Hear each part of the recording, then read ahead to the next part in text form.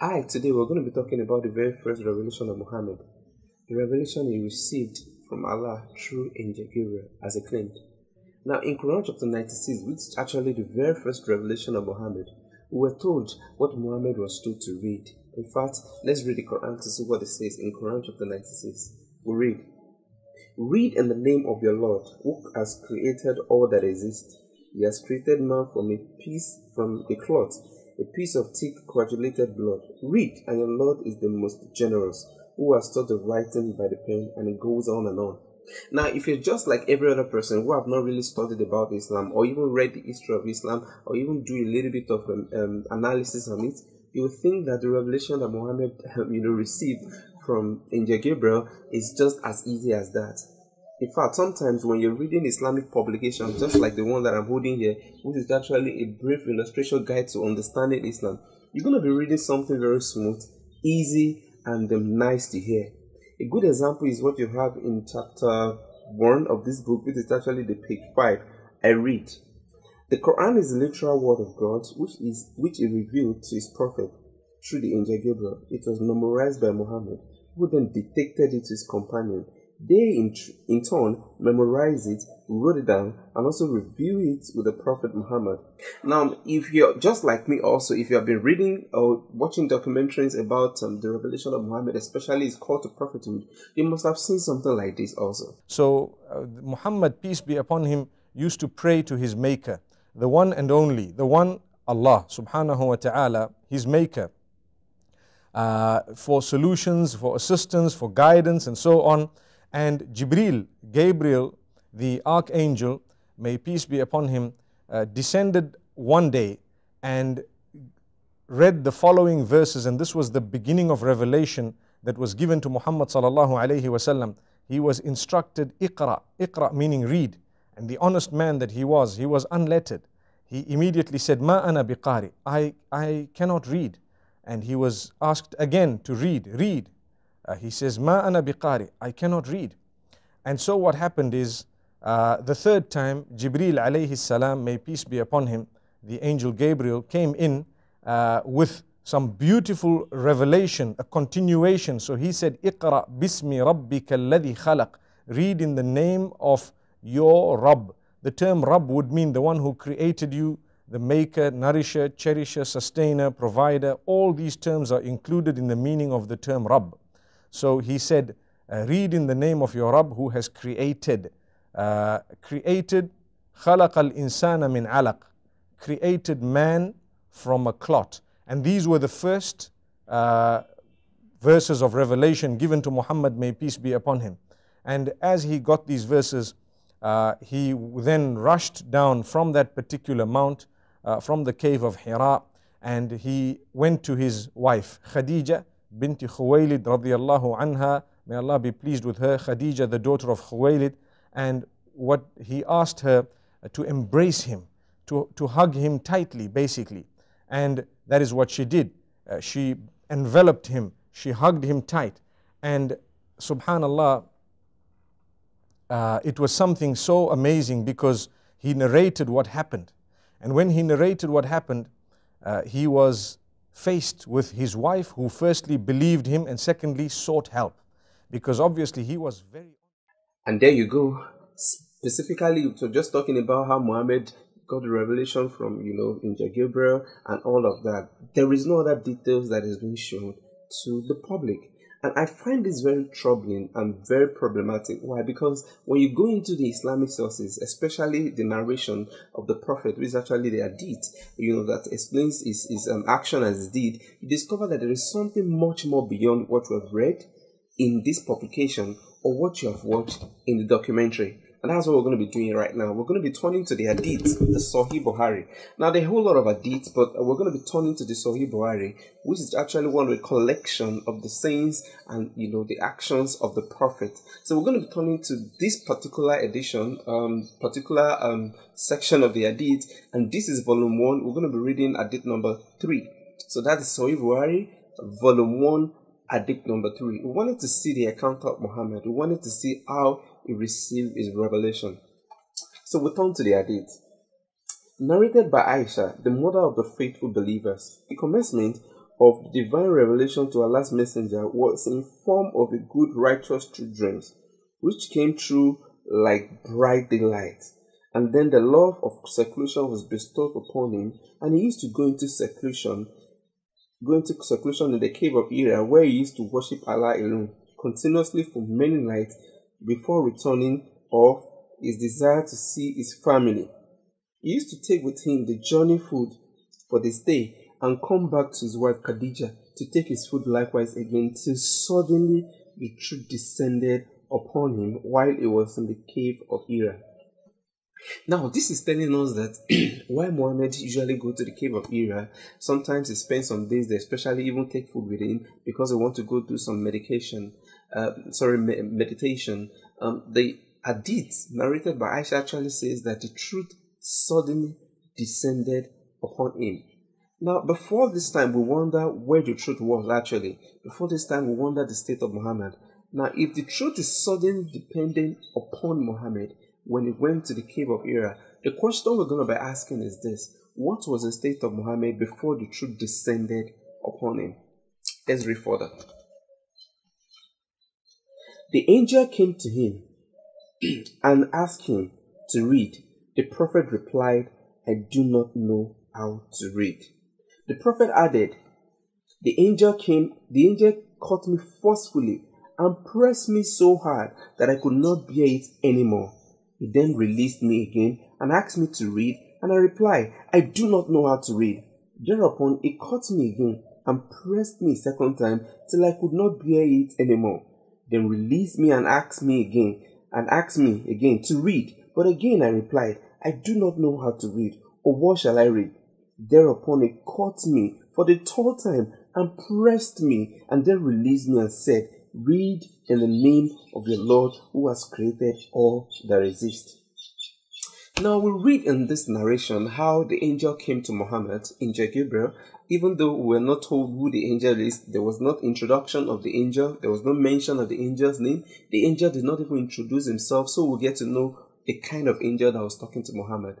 But according to the narration, when Muhammad got the revelation and the angel asked him to read, now Muhammad, according to the Islamic history and tradition, is an illiterate prophet, somebody that cannot read nor write. So when the angel came to him and asked him, Muhammad, read, Muhammad says, no, I do not know how to read.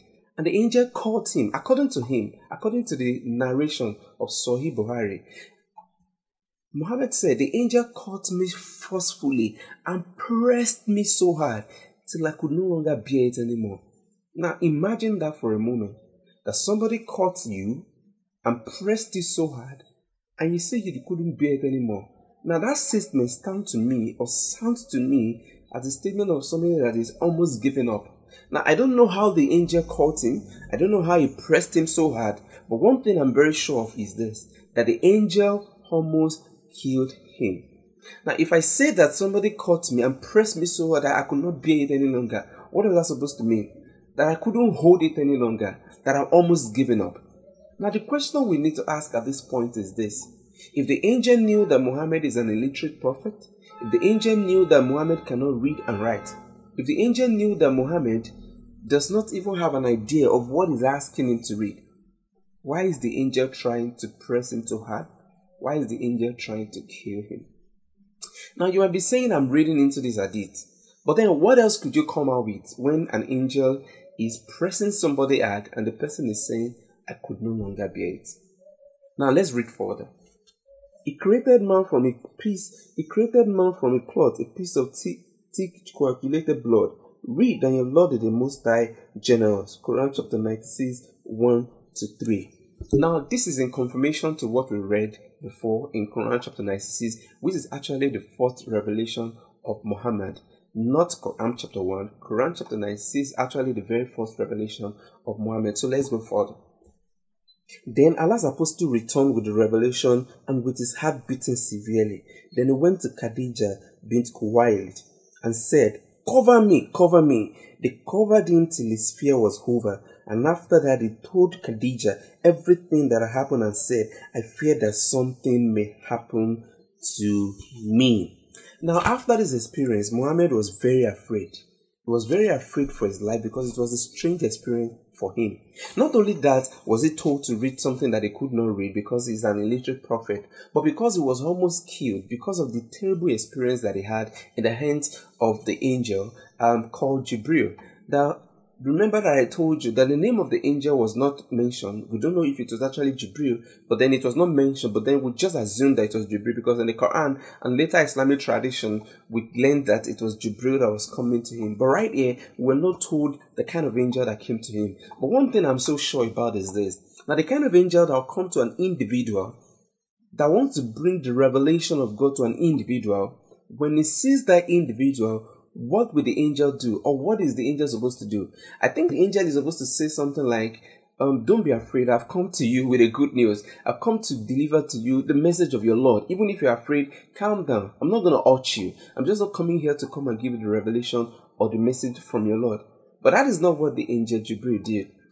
Just like one of my mentors would say, a friend, he would say that is Jibril the terrible. Jibril did not do that. Jibril actually terrorized Muhammad and almost killed him to the extent that Muhammad was afraid.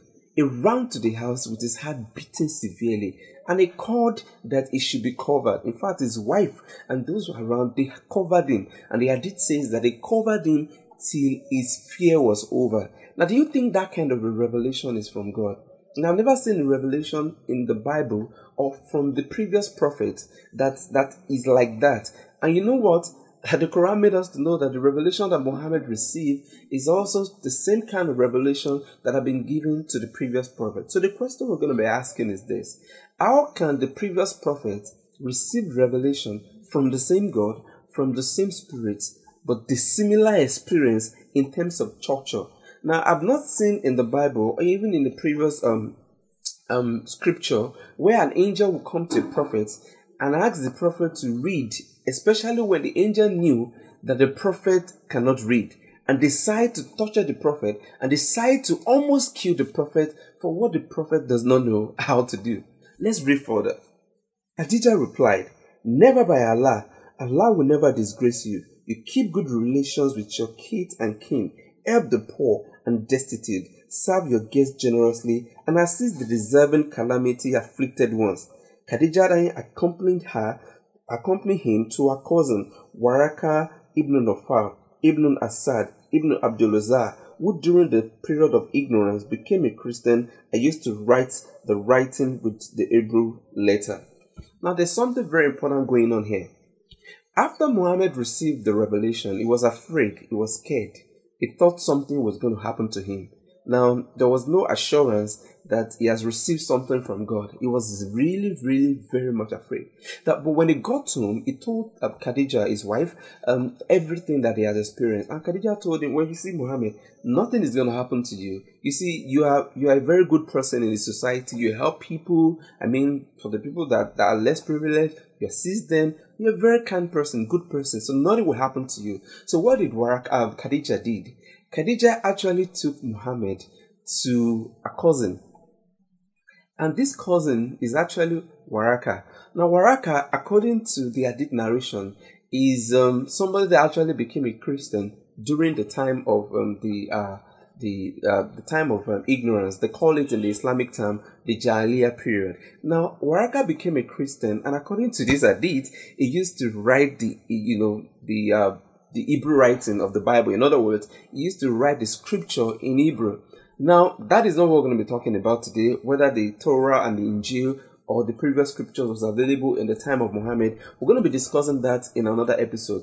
But today, what we're going to do, what we're going to be emphasizing on is to look at the revelation of Muhammad. So when Waraka got to see Muhammad, Khadija began to tell, the story and all of that. And I asked Muhammad to also narrate the audio. No, instead of me jumping the cart before the horse. So this is what I'm going to do. I'm going to read the story for you so you see from the hadith. So I'm not, I'm not accused of putting into the hadith what is not actually there. Let's continue reading. He will write the gospel in Hebrew as much as Allah would wish him to write. He was an old man and he has lost his eyesight. Khadija said to Waraka, "Listen to the story of your nephew, O my cousin." Waraka asked, "O my nephew, what have you seen?" Allah's messenger described whatever he had seen. Waraka said, "This is the same one who kept the secret, that angel Jibril, whom Allah had sent to Musa. I wish I was young. And could live up to the time when your people would turn you out." Allah's messenger said, "Would they drive me out?" Waraka replied in the affirmative and said, "Any man who came with something similar to what you have brought was treated with hostility, and if I should remain alive till the day when you will be turned out, then I will support you strongly." But after a few days, Waraka died, and the divine revelation was also paused for a while. Now, see what happened. After Muhammad narrated his experience to Waraka, Waraka told Muhammad, "Actually, see what happened to you is nothing new.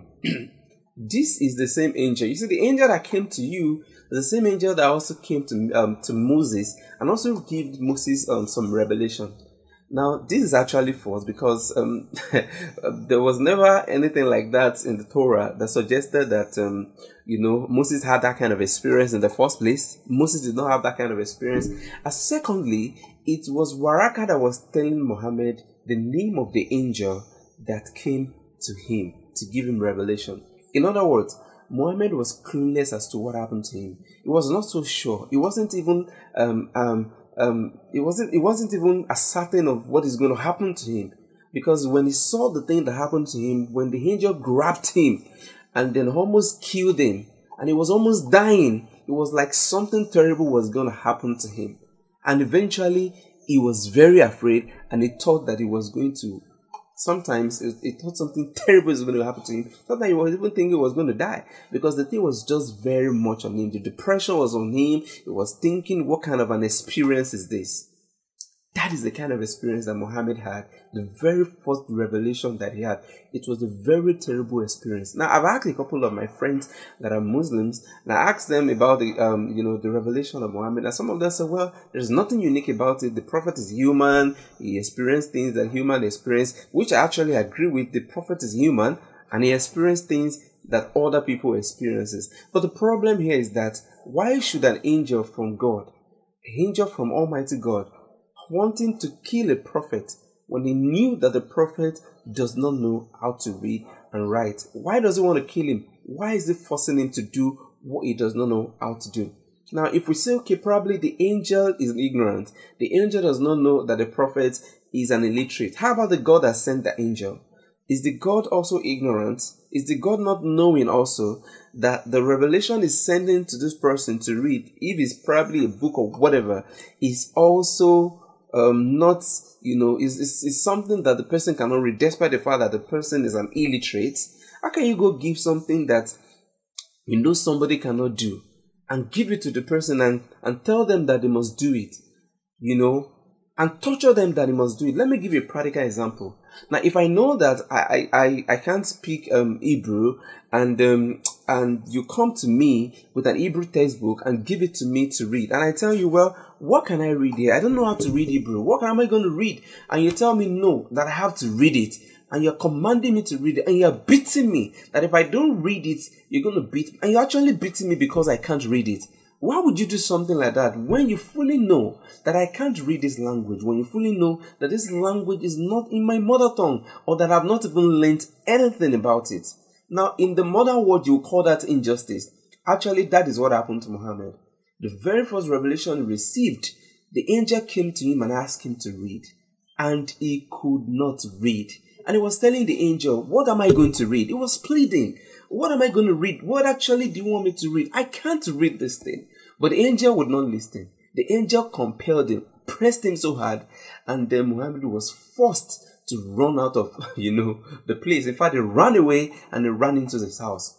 Now, you would think that the very first revelation that Muhammad received was a pleasant revelation where Allah will be revealing to him that, Muhammad, I'm going to be choosing you as a prophet among your people. I'm going to be showing you great things. I'm going to be doing great stuff for you. I'm going to be, showing a lot of things to the people of the world, concerning you, or through you. I'm going to do great and mighty things through you. I'm going to open the eyes of the people through you.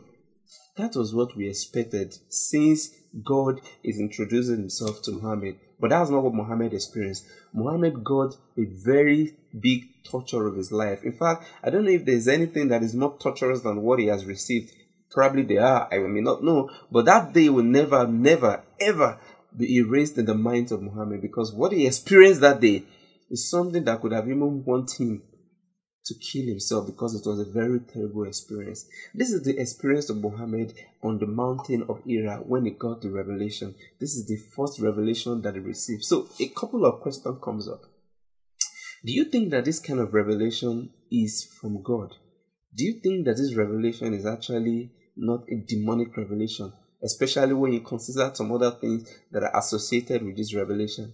Now, that is not the end. There are some shocking things that we also read about Muhammad when he was receiving, or whenever the revelation comes to him. We're going to be reading this shortly. So we'll also turn to the hadith again for more details on what happened to Muhammad when he received his revelation. Narrated by Aisha, the mother of the faithful believers, narrated by Aisha, the mother of the faithful believers, Al-Arid bin Isham asked Allah's messenger, "O Allah's messenger, how is the divine revelation revealed to you?" Allah's messenger replied, "Sometimes it's revealed like the ringing of the bell, something like bang, bang, bang, bang, bang. Ringing of the bell. This form of revelation is the hardest of all, and then this state passes off after I have grasped what is revealed. Sometimes the angel comes in form of a man and talks to me, and I grasp whatever he says." Aisha added, "Verily, I saw the prophet being inspired divinely and noticed the sweat dropping from his forehead on a very cold day as the revelation was over." Now, having seen all these experiences of how Muhammad received his revelation, are you going to conclude that this revelation is actually divine? Are you going to say that this revelation is from divine origin, from God Almighty? Are you going to say that this revelation is similar to the revelations that all the prophets before Muhammad received? Now, in your own state of mind, in your own state of honest mind, are you going to conclude that this revelation is actually a divine revelation from God? Having seen all the things that Muhammad went through, the tortures, the pain, and all of those things, especially when the angels have to torture him to force him to read what he cannot read. Now, I know that a lot of Muslims are like, well, you see, the thing that Muhammad experienced is actually, prophesied before. The earlier scripture says that he's going to, have this experience, and they try to refer to the Bible in Isaiah chapter 29, verse 11, and we're going to respond to that in some other video, not this video. But the truth of the matter is that Isaiah chapter 29, verse 11 has nothing to do with the encounter of Muhammad, has nothing to do with the revelation of Muhammad. I think you will agree with me that the encounter that Muhammad had on the mountain of Hira was not an encounter that is divine. It is a terrible encounter, and to say the least, is a devilish and demonic kind of encounter, because no messenger of God will be forced to do something that he does not know how to do. If God wants to receive or give a revelation, according to Quran chapter 14 verse 4, it says that when Allah is going to be sending a messenger, he's going to be sending a messenger in the language of his people. And why is Allah doing that? So that the message can be clear to them. Now, if Allah is sending a messenger indeed in the language of people and he wants to make the message clear to them, why is he sending Jibril to tell Muhammad to read what Muhammad does not know how to read? And not just that alone, the angel did not even take the courtesy to teach Muhammad what he's asking him to read. But what the angel is actually doing is that he's forcing Muhammad to read it. It's like beating a child to read what he does not know how to read, and you're not even teaching the child to read it, but you're still beating the child. Why don't you read it? Why don't you read it? Say, I don't know how to read it. Come on, read it. I don't know how to read it. To me, it is a terrible experience, a terrible, experience for Muhammad, and I believe that you're going to agree with me that if you're sincere with yourself, this can never be an experience from the Almighty God. In the next video, we're going to be dealing with Isaiah chapter 29, verse 11, and see if it actually tallies with the experience that Muhammad had on the mountain of Hira. Bye for now.